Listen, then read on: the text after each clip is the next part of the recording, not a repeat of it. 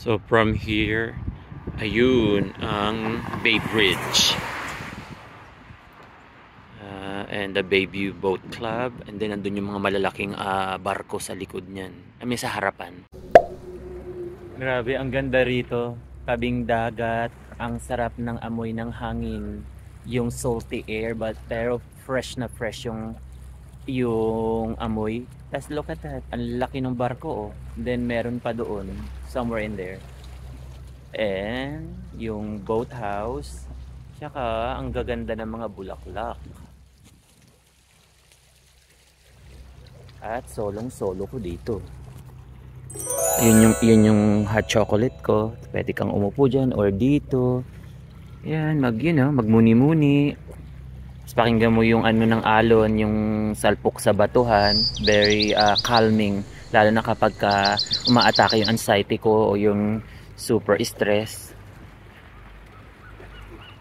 Yung tunog ng mga seagulls. O, diba?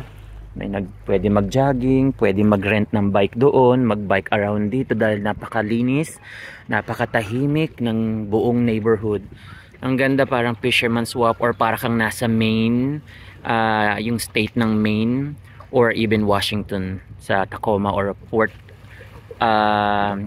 Rachel, Washington or sa Bremerton, California.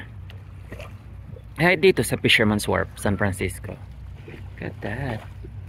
Diba? Ang gaganda ng mga bulaklak, oh. Perfect. I love flowers. I love natures. I love ocean, beach. And I love this kind of, mood. Like house by the ocean or waterfront. Look at that. Ooh, look. Merong merong parang water taxi or yung may mga tour guide, tourist, ganun. Nice. Saan ka ba?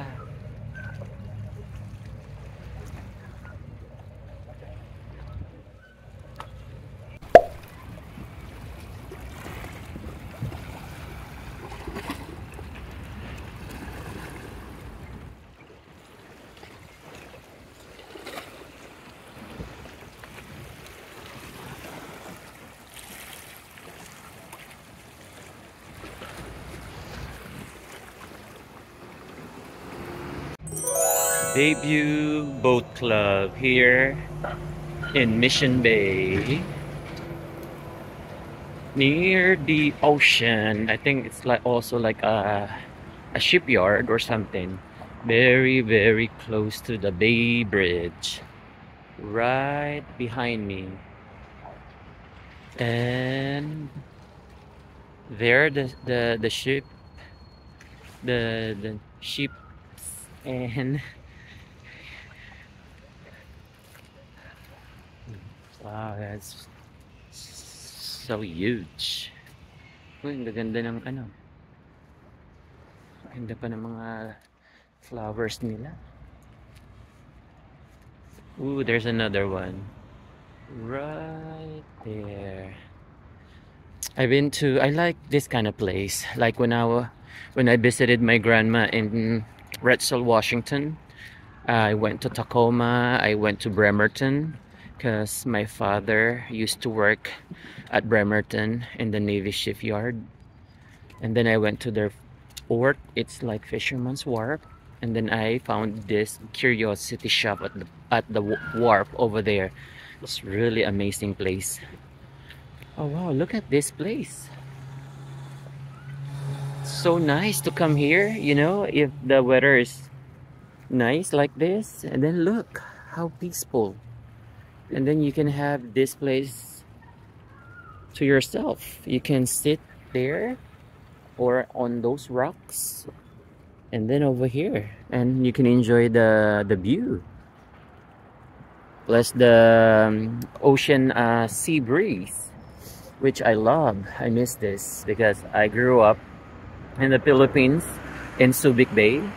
We're surrounded by the beach, the resorts, and the ocean, and I'm used to this kind of this smell whenever we travel from our place Subic to Olongapo. Then we go to the zigzag highway, and then It's overlooking the cliff, and you can see the ocean, and you can smell the sea breeze. I grew up with this kind of smell. I love the ocean. And my goodness, I wish this place is very near to my place here in San Francisco, but I traveled kind of far to get here. I took the T train just to see this because we don't have this in downtown. We have what's this, waterfront at the Embarcadero at the back of Perry Building, but you can't come as close as this. Like I'm stepping near the water. Over there, there's a big fence, and there's nothing like this. It's a pavement and then a steel fence. So this is much better. Look at that. It's like a mini garden with beautiful wildflowers. Oh my goodness, I love this. You don't know how I'm loving this right now. I've been longing for this kind of serenity away from the super noisy city, like night and day and night out, 24/7, crazy loud noises from your neighbors, from the sirens of the non-stop cop chasing, and the ambulance, the fire alarm from the building that goes on and off. You don't know how stressful it is until you live that kind of life. And that's my kind of life here in the city for 30 years now. So just to be here right now, this is a treat for me, like once in a while. And I thank God, I love this. Oh, that smell, that salty air. I don't care. They said it's fishy. No, I love it whenever I go to the public market in Zambales. We call it bulungan. It's a fish port. I love the smell. Even the public market, where the wet market. I grew up like that. I'm so organic. I love nature. I go to the mountain, the river, the rice field, the meadows, and I play in the hay. You know, after they harvest the rice, my childhood friends, we play on the hay. We go to the banana plantation. We go up that volcano in our hometown. It's called San Isidro, and we have this dormant. I don't know if it's a volcano, but it's shaped like a volcano. But since as far as I can remember, during my elementary days up to now, it it's just like that. It looks like a volcano, but I hope it's not. But if it is, it's dormant for a very long time, and I hope it stays that way. We used to climb all the way to the top, and then the view from up there, looking down to the whole barrio and the nearest barrio, also neighboring town, and then the ocean, the acres of rice field, the banana plantation. It's just beautiful. I miss my hometown. I can't wait to go back home once again. The last time was 2019, and then I was gonna go back again, but the pandemic hits and I canceled my flight. But before I was able to go home last 2019, I waited almost 8 years, if not 8 years exactly, because last time before 2019 I was home 2012.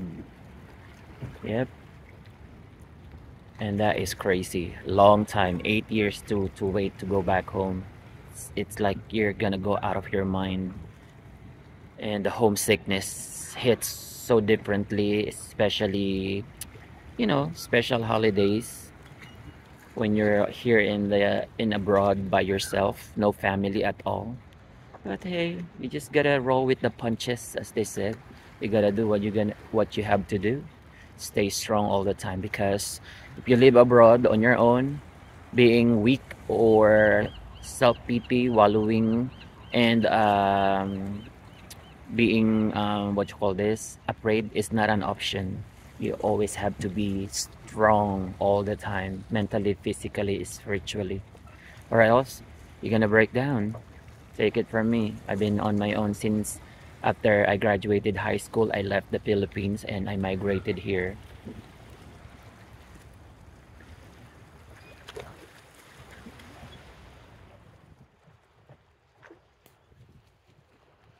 And you can rent a bike too. See, you can, bike around this neighborhood. It's really clean, quiet. Chase Center is just over there, not far away from here. Really beautiful part of the town. And this, oh, I love this. It reminds me of our backyard. My mom loves to garden so much.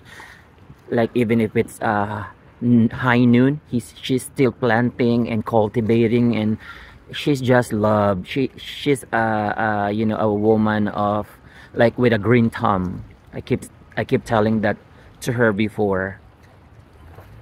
I love this. I you know this is the next best thing for me, like reminding me of home. Anyway, yeah, I just wanted to tell that simple story where I came from, and the background. All right, you guys, thank you for watching this vlog, and thank you for listening. Appreciate it, and I'll see you on the next vlog. And please, if you don't mind, like the video, and subscribe if you haven't subscribed to my channel yet. I do appreciate it, and welcome in advance. And I hope you enjoyed this video. All right, take care out there, and God bless to us all.